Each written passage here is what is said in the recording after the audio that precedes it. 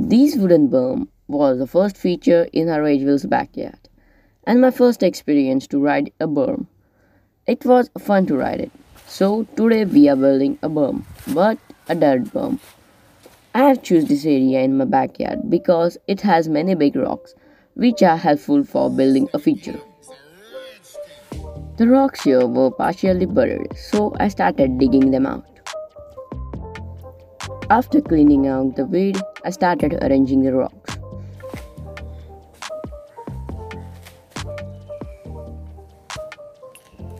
I am not sure if I could make out till the end of the trail because a big rainstorm is within the forecast.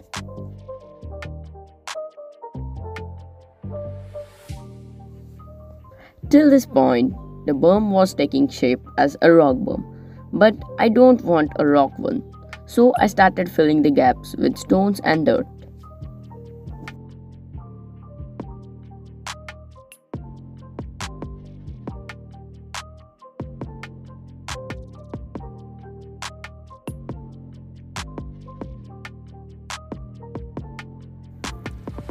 After digging and gathering enough of dirt, I started packing the feature.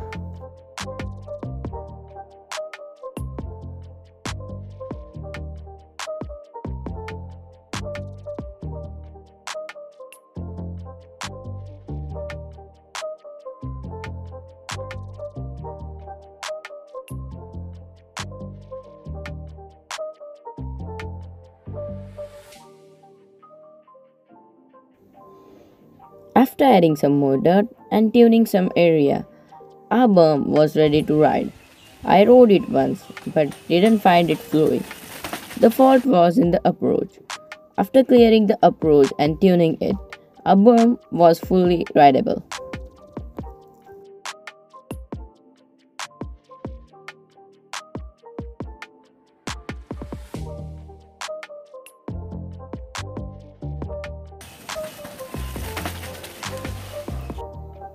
After getting the berm done, I started building one more feature. I decided to build a roller to gain speed for the next feature.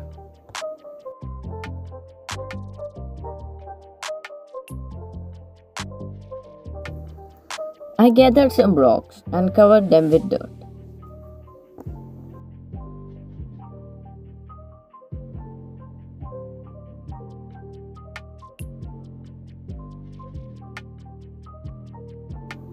After getting enough of dirt, I started packing the roller.